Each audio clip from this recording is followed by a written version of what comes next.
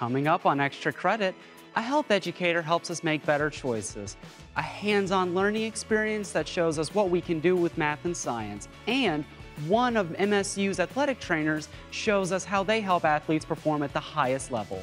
Stay tuned.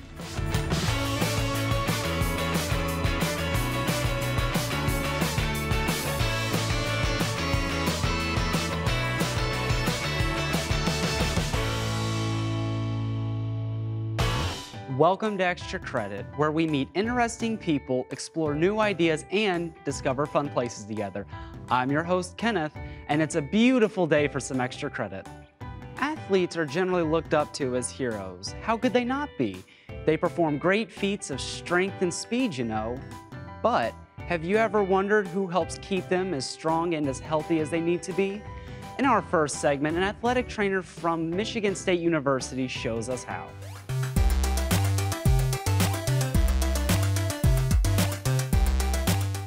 Are you curious about careers in science? Hi, I'm Genesis, and today I'm here with Luann Jefferson. Luann, can you tell me where we are and what you do here? Today, we're at Michigan State University in the Sports Medicine and Performance Center, better known as the Athletic Training Room. I work at the collegiate level, and the teams that I'm responsible for are women's basketball and men's golf. What does an athletic trainer do? Athletic trainers are highly skilled healthcare professionals and care for any athletic injury or any persons that are active. What's important for athletes to do to help them be successful? Number 1 is hydration. Number 2 is sleep. Number 3 is they have to practice very often. How do you treat an athlete who's been injured? If someone's coming back from an injury and they're not exactly weight-bearing yet, then we'll have them in the pool because the buoyancy helps them float and takes the stress off. I wish I had a cool pool like this. How is STEM incorporated in your career? Athletic training, the perfect marriage between athletics and medicine. STEM is what athletic training is based on. There are multiple studies to help us understand the body and how it heals. Good job. Be sure to take your math classes, your biology classes, so that you'll be ready for your college classes. How do you help an athlete's muscles heal? We help athletes' muscles recover from injury in a variety of different ways. If they're tight, we'll have them stretch. If they're weak, we'll have them lift weights. This time, toss the ball to each other and go just 3 steps. We'll use equipment such as resistance bands. Good job. We'll actually use taping as well in order to support athletes. How about that? Are you gonna tape someone? Yes. Tape can be very beneficial. There you go. It's something that we use on a daily basis. What do you think? It's really good. Good job. That's a wrap with athletic trainer Luann Jefferson. Explore your possibilities. Who likes a good mystery? Well, I know I do. In our next segment, a research scientist from the Detroit Institute of Arts shows us how curators and art historians use modern technology to solve mysteries about art.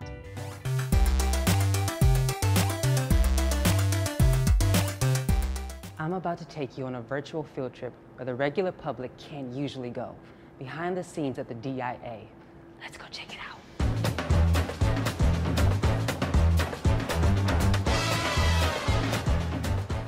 We're meeting with Kathy Selvius-DeRue. She's a research scientist at the DIA.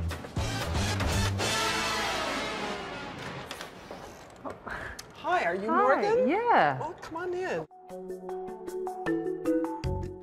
This is a sculpture of St. Francis, and we have questions about the history of the painted surface. This sculpture is about 400 years old, and we're interested to find out the pigments that were used to paint the surface of this sculpture. What do you mean by pigments? Pigments are the colorants that are used to create a painting. The color you see on this sculpture, 400 years ago, most pigments that were used by artists were from the earth. They were mineral-based, that were ground up to a very fine powder and then mixed with some sort of binding medium and then painted on the surface of St. Francis or even on a painting. Now, why are we looking at the pigments? Well, we have questions about the surface on St. Francis. This is paint over wood. We know that he's a wooden sculpture. And we're wondering if The painted surface that we see today is the original surface or not. The workhorse instrument is an instrument known as an X-ray fluorescence spectrometer. We typically refer to it as XRF. XRF, remember that? X-ray fluorescence spectrometer. Okay. And what it does is it gives us information about the elements in a material. And by elements I mean, is there iron in this pigment? Is there copper in this pigment? Understanding the elements present helps you figure out what pigments could likely be present. It is totally non-destructive. The technique, nothing touches the object. Okay. We just fire a very narrowly focused X-ray beam at the surface of the object. How about we check out an XRF spectrum? The X-rays will come out this little red-tipped orifice here. This is a video-guided system. And the X-ray beams will hit exactly where crosshairs and the laser pointer intersect. She tries to align the laser and the crosshairs together so she can get that perfect point. So I'm there. She did it. Okay. So this graph is showing us what elements are present in the paint. So how many times do you do this? Can you tell us? In the case of this particular sculpture, I took more than 20 spectra from various locations on the sculpture of St. Francis. We're looking at St. Francis's knuckle. Okay. And we're trying to figure out which pigments are present. And when I see this sort of pattern here, they indicate the presence of lead. But then there's this one here. They're very close to the lead peaks, but they're very distinctive and indicate the presence of mercury. You know, this is primarily lead white with the presence of mercury to give it that pinkish hue. And okay. The mercury red, the mercuric sulfide red, that would have been mixed with lead white to create the pink surface of his knuckle. So if we go back into the XRF room and we pull St. Francis away, have another look at the knuckle. Okay. And you will see that it's pink. So what did you ultimately learn from all the research you did on St. Francis? What we learned that the painted surface that you see on St. Francis right now is not the original surface, that the painted surface that you see now was applied sometime around the late 18th century or later. So Kathy, what subjects does somebody have to study to do what you do? Chemistry, physics, biology, geology, and that's then pretty much all the science, right? all of the sciences. All of the sciences influence conservation science, and then it helps to have a ferocious curiosity too. Okay. So now, take a look at that knuckle. Yeah. What do you see? Pink, mercury, it's pink. Yeah, so you have the mercury sulfide red mixed with the lead white to give that pinkish flesh tone. Thank you so much, Kathy. This has been so much fun, but it has me a bit peckish at the moment. Come to think of it, I could really go for a snack right now.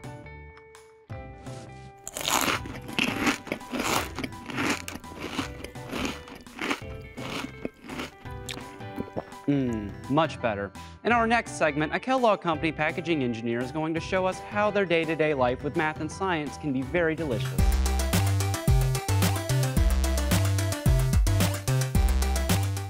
Are you curious about careers in science? Hi, it's Jenilyn, and today I'm here with packaging engineer Karen Keeter.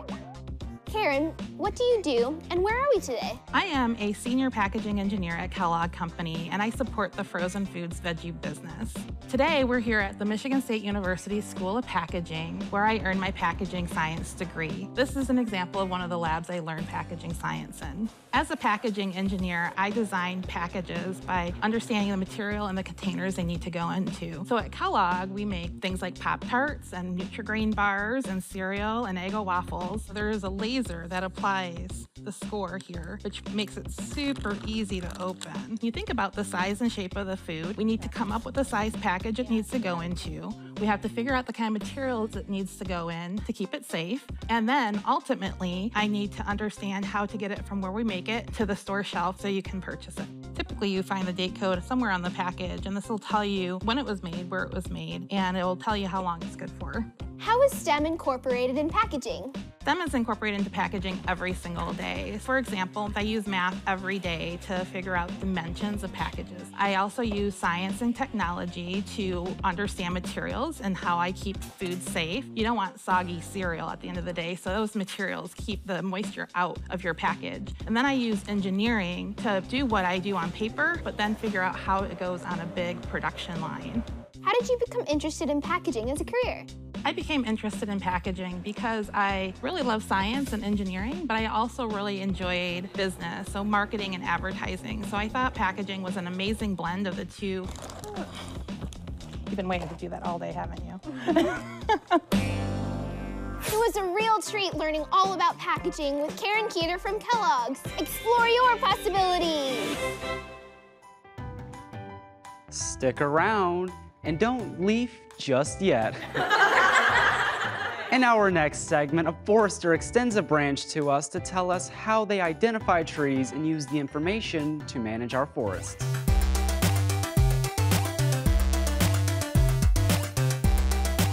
Say, do you ever wonder how it is that foresters know how to identify trees just by looking at them quickly?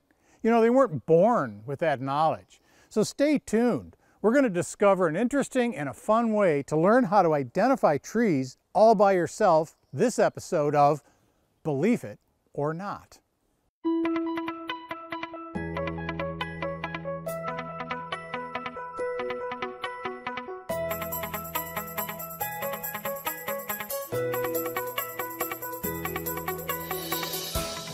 It's really incredible that Michigan has over 75 tree species in the forest and even more in cities and people's backyards.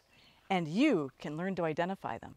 Yeah, do you remember our first tree ID episode where we started out by defining what a tree is? Yeah, so at least 30 feet tall and a single stem. And that means things like bamboo isn't a tree because that's grass, and palm trees really aren't trees because they don't have woody tissue. All right. Well, so then this is definitely a tree. Yeah, I would say that that would qualify as a tree. So let's talk about how to identify trees. People really like to know who's who out there in the forest. That's true, and you can't really understand how a forest works or to begin to manage a forest unless you know who the players are. Yeah, because different trees have different values and different environmental benefits, and knowing who's who and what's what out there can be very helpful. And it's just plain fun. When we're talking about tree species in the Great Lakes area, if you can identify 10 different species, you'll know most of the trees that you'll find in the forest. So Georgia, what do you look for when you try to identify the species of a tree? We can start with bark patterns, leaf bud shapes and colors, opposite or alternate branching, fruits or seeds, and leaves, Georgia. Leaves. At least during the growing season, that is. To get started with tree identification, it's easiest to start with the conifers. They have leaves too, you know, and there are only about 20 different species of conifers in the Great Lakes area. These are needles, and this is a broadleaf. It's amazing how many things you can see in a leaf that will help you identify a tree species. To start with, leaves come in all kinds of shapes and sizes, not to mention different shades of green. They can be heart-shaped, hand-shaped, round, oval, narrow, wide. Or shiny, dull, even hairy. And look at the edges of the leaves. They can be smooth or have teeth. Those are called serrations. They also can have what foresters call lobes, kind of like your ear, and sinuses, but not like your nose. The leaf attaches directly to a wooden twig. Sometimes there is more than one leaf on the stem, called leaflets. If the leaf has more than one leaflet, then we call it a compound leaf. If there's just one leaf, well, that's a simple leaf. Leaves also have different vein patterns to help identify trees, but we're not going to get into that today. So the easiest way to learn tree ID is to hang out with someone who already knows them. However, if you want to learn on your own, you can use a tree ID book and page through lots of pictures.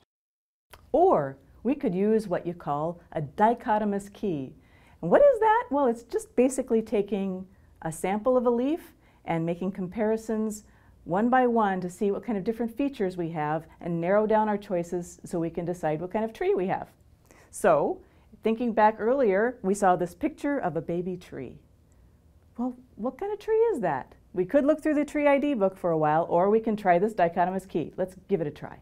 All right, so we have one sample here, and the first thing we look at is the leaf itself. Is it a needle-like leaf, or is it a broadleaf? Well, it looks to me like it's a broadleaf. All right, so the next choice is basically, we have either is it a simple leaf or a compound leaf? Well, if you look at the leaf itself, it's just basically one leaf attached to a stem attached to the branch. So that means it's a simple leaf, not a compound leaf. So we don't have to worry about the compound leaves anymore. So what our next choice is basically where those leaves are arranged on the branch. So are they arranged opposite from each other or alternately? Well, it's kind of hard to see in our baby tree, but it turns out that that's alternate branching, not opposite. So we don't have to worry about any trees that have opposite branching. All right? Now our next choice is basically looking at the leaf itself. Does it have those lobes like your ear?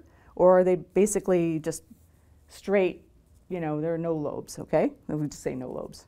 Well, it looks to me like we have lobes, not this one, so we can not worry about those kind of leaves or that kind of tree, all right? So we have lobes. Now the last thing we decide is basically are they pointed lobes or are they rounded lobes? Well, they look like they're rounded lobes, don't they? So we don't have to worry about pointed lobe trees. So we're down to our final decision. And so what kind of tree is it? Well, it's a white oak. Ta-da! Now I wonder how Brittany's doing with her tree ID book. Oh, yes! I got it! I got it! All these great tools can really make tree identification a lot less mysterious. That's right, Georgia. But even with the tools, it takes some practice to learn how to use them, which means you might need to get out in the woods. Or you could start in your own backyard or a local park. All you have to do is look up and look around. Look, there's some trees over there. We could identify those. Or some over there too. Oh yeah, and then there's some there too, look. How many trees can you identify? Give it a try. You just might find it's fun.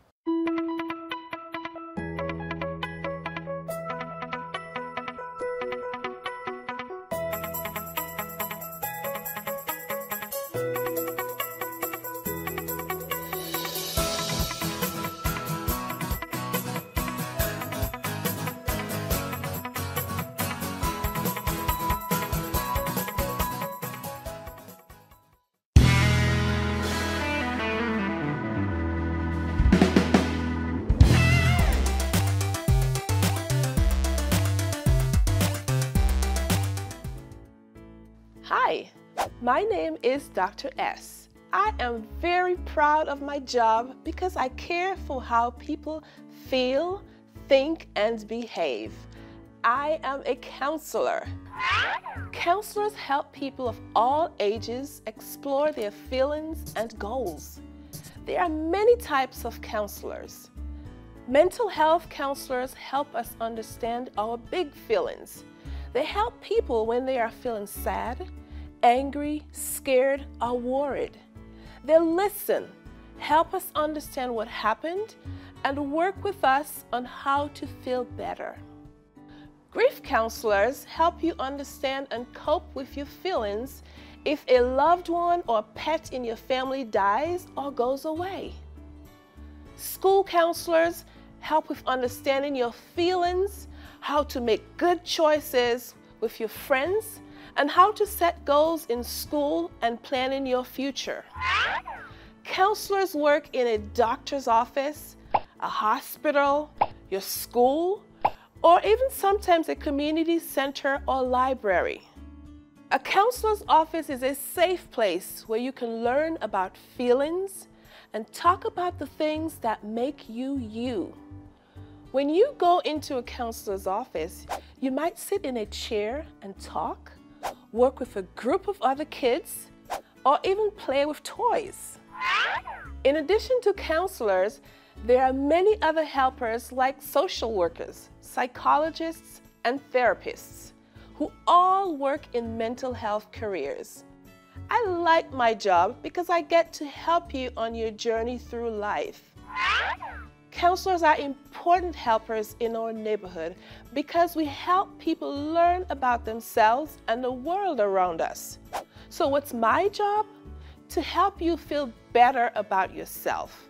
What's your job? To share your feelings.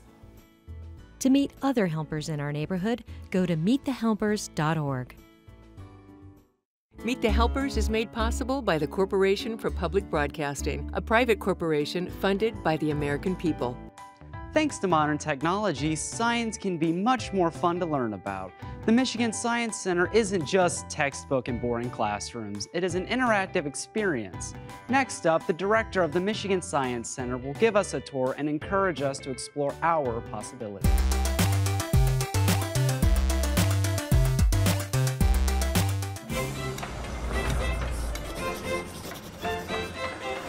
Are you curious about careers in science? Hi, it's Jenalyn, and I'm here with Dr. Tanya Matthews. So where are we today? We are at the Michigan Science Center. So a science center is a cool, dynamic, hands-on kind of learning place. So we can show you what you do with math and what you do with engineering. So how can kids become a scientist like you? Think about what you want to do with it. Do you want to build something or fix something or save something? And that will then help you figure out what kind of scientist you want to be. We need as many people involved as possible because we really need girls and everyone else on board to do all the amazing things that we're going to be doing with STEM. I had an awesome day at the Michigan Science Center. Explore your possibilities.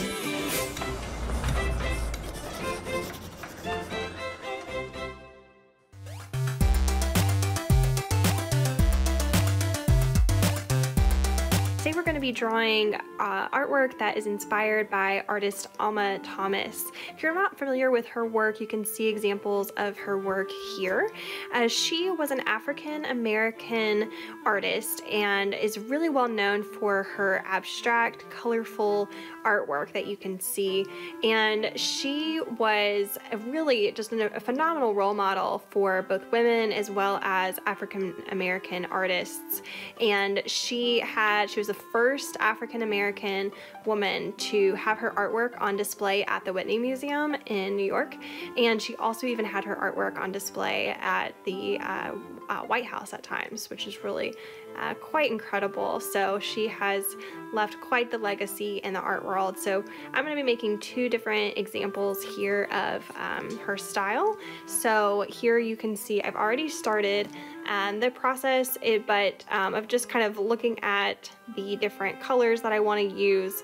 You can do this with marker or even cut up little pieces of paper. The idea here is going to be that you're going to want to make some kind of design. Again, feel free to pause and go back to the beginning of the video. And what I'm doing here for this design is I'm going to go for kind of a radial design. What that means is I'm starting in the center with kind of a circle. So I've got somewhat of a circular shape anyway, a little lumpy, but that's all right.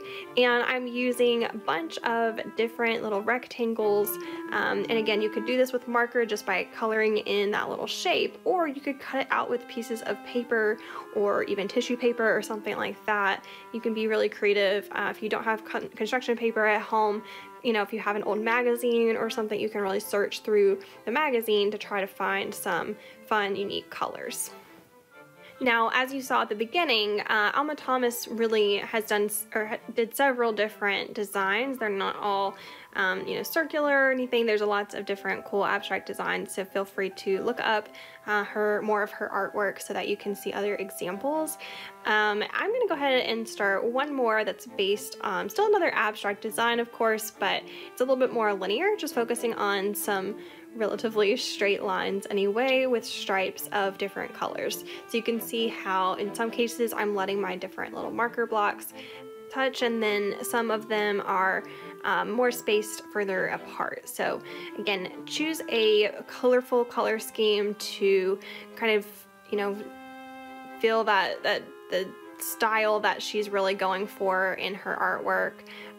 But you can make a design of your choice, of course, or you could always look back to some of the artist's work and try to create a study, meaning you kind of copy, I guess, one of the original works of art, so that you can really try to really imitate the style of the artist. So I hope that you have enjoyed today's video and you are able to make some really fun, colorful creations today. Thank you all for joining me today on Extra Credit. I'll catch you cool cats on the other side. This program is made possible in part by Michigan Department of Education, the State of Michigan, and by viewers like you.